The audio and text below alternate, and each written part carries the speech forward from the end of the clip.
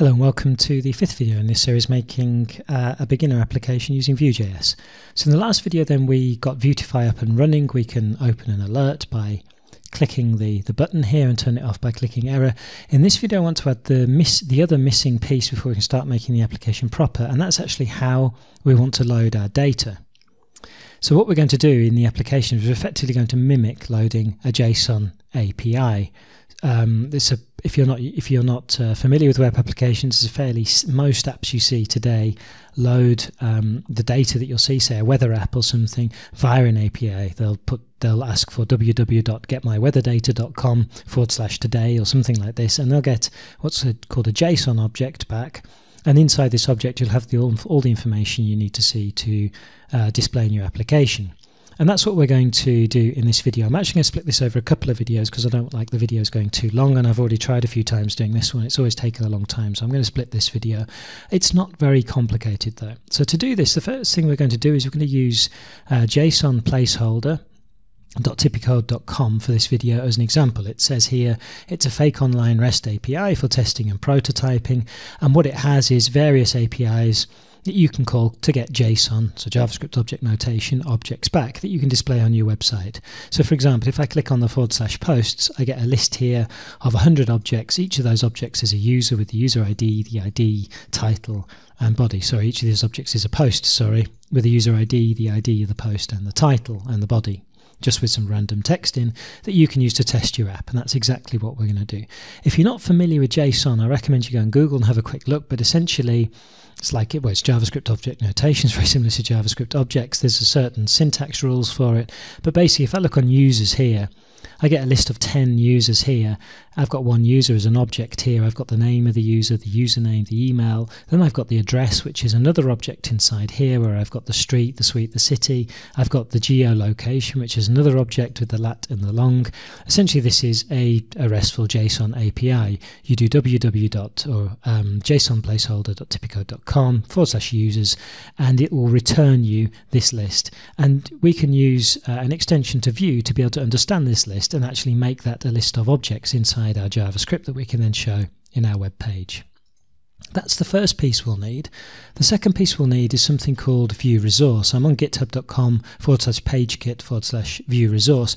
We could do the API calling using pure jQuery Ajax, but we're not going to do that. We're going to do it properly and use Vue, and we can use vue-resource, which is actually, I think, an official extension package for Vue. You can actually install it using npm.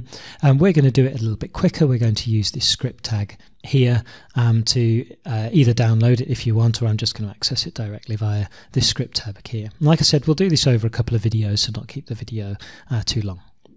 So the first thing I want to do then is actually want to get vue-resource. So down the first page here in this CDN section here, I'm just going to copy the script tag. I'm going to go into my code, my HTML, and just below, down the bottom, just below the Vuetify.js, I'm going to paste in that script tag.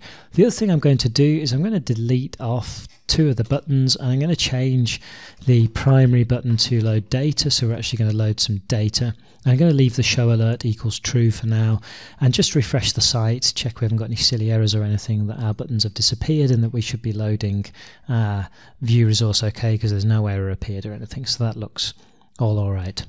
The next thing I want to do is I want to go into scripts.js, and I actually want to start loading or calling our API. So in our case, we're going to call this one here, jsonplaceholder.typicode.com/posts. Now, there's already an example straight away of how to use vue-resource here. I'm actually going to go to documentation, HTTP request response, and do it in a little bit more of a broken down, clear way. Inside methods here, you can see you can either do your HTTP request using a global Vue object or in a Vue instance, and this is the one that we're going to use here, like this. We're going to get from a URL. We won't put any options in, and we'll have then a function defined for where everything was okay, and a function defined for everything was not okay, the error. And that's really all you need to do. So I'm going to just copy this line here. I'm going to go back into my code, and now underneath data I'm going to add a new section called methods, and we've covered methods already. And inside methods then I'm going to make a new method called load API. Well, I would if I could spell anyway. A load API, and here then this will be a function, with the brackets, curly brackets. I'm still not used to my keyboard. And inside here, what we're going to do then is we're going to paste in this line from Vuetify, and we're going to do our HTTP GET request. Now, of course, the first thing we need to do is replace some URL with the actual URL that we want to request. So I'm going to take this URL here, paste this URL in like so. We don't need to give any options, everything's okay as it is. And now you see that we've got, I'm just going to make this, there's still the dot on the end here, a success callback and an error callback. And we still need then to define both of those. So I'm going to leave the names as they were in the example here. You could change these names, of course, if you wanted to. This is also then a function. And what we get provided automatically inside this function is we get a response. And then I'm just going to copy and paste this. And here we have our response. Now there's one thing here, we have to remember that these functions that I've got here, these callbacks, are actually part of my Vue object, so I need to put the this in front of these. And here what I'm going to do just for now is we're just going to log to the console our response, so we can see actually what's been going on. So I'm just going to put response, and then response like so, and I'll put the same thing, exactly the same thing inside the error callback. And then just so we know that which one has been used, let's put the name of the function in then as well here. And that's all we need to do then, hopefully, to load our API. So if I now go back onto our website here then, and I'm now going to there's one more thing I've forgotten to do actually, which I'd like to do before we go there. I'd like to go into index.html and just take this pre, cut it away from there and put it inside the vapp tag like so with our data. And then I'll go back to the website, refresh again, and now I'm going to click load data, and hopefully in the console we'll actually get our data loaded, which we haven't, and we haven't because I've forgotten, and I'm sure you've realized inside the index.html to actually change the button press to, instead of put show alert equals true, to actually call our load API function like so.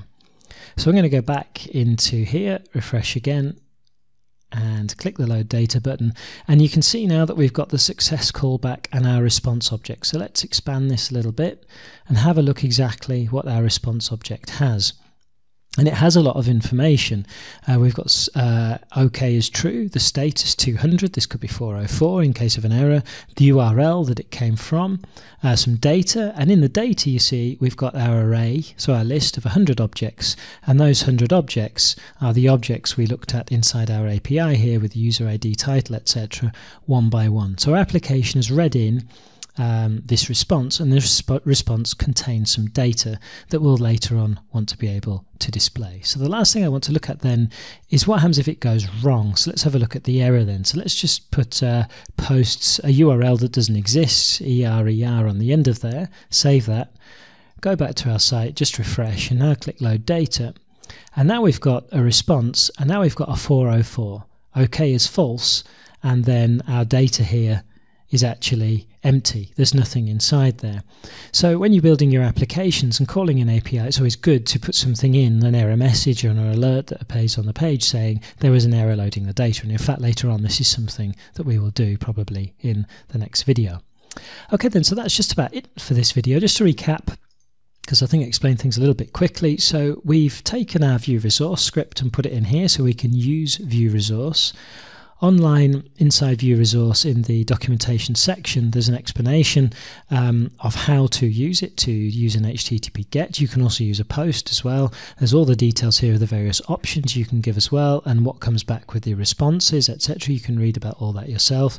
But essentially we used this one here without any options in a Vue instance to get from a URL our API data. Our API data, we used JSON Placeholder.typicode.com, which gave us using /posts, it gives us some posts, some imaginary posts by some users, a list of 100 objects with some random text and some details inside.